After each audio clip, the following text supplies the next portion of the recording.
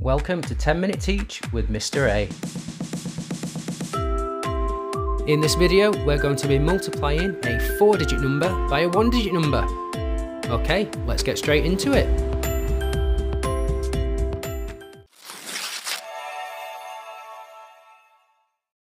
What I recommend doing at this point is pausing the video and writing these calculations down, maybe even having a go at them first, and then checking you're working against mine.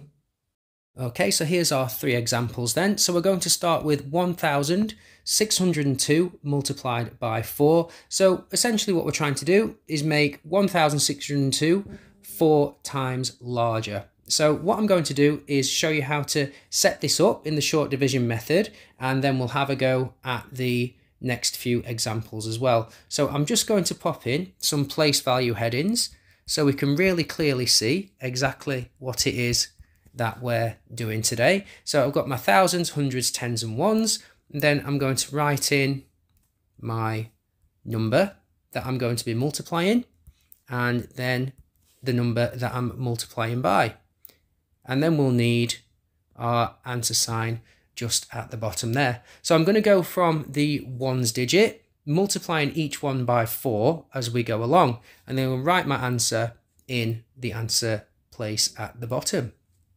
So 2 multiplied by 4 is 8, and then I move on to the tens number. So nothing multiplied by 4 is nothing, and then 6 multiplied by 4, or 600 multiplied by 4 is 24, but that is actually 2,400 if you can see from your place value headings there. And then 1 times 4 is 4. Add the 2 that I've carried over at the bottom to make 3, or 3,000.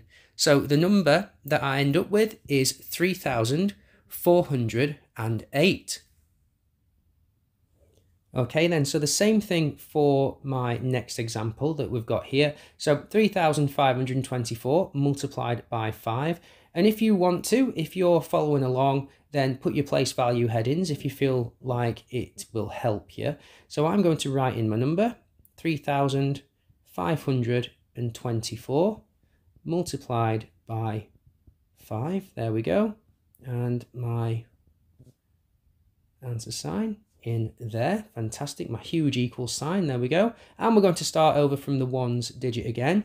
So 5 multiplied by 4 is 20. So when I'm carrying it over, put my unit down and carry over my tens digit there. 2 5, so in my tens column now. So 2 times 5 is 10, but not forgetting to add my carry in there is 12. There we go. And passing that on underneath my hundreds column. So I've really carried over 100 there.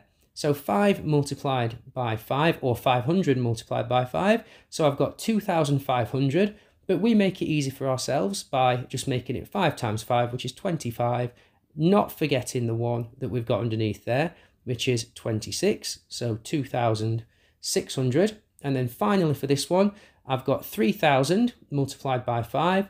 So 3 times 5, just to make it easy for ourselves, which is 15, but not forgetting to add on my extra 2, or 2,000 down there. So that makes 17, or 17,000. So that gives me an answer of 17,620. Let's get going with this example then. So 6,982 multiplied by 7. There we go. And we'll get our equal sign in there, our nice answer sign. And essentially, we'll be doing the same things we've done on the first 2 examples. So starting over from our ones digit, multiplying each one by 7 as we go along. So 2 7s are 14. So as before, I put my unit down and carry that 10 over. 8 7s are 56. Add the 1 that we've got there for 57. There we go. So far you can see I've got 574. 9 times 7, or 900 times 7. So we've got 63, which is really 6,300 if you think about your columns.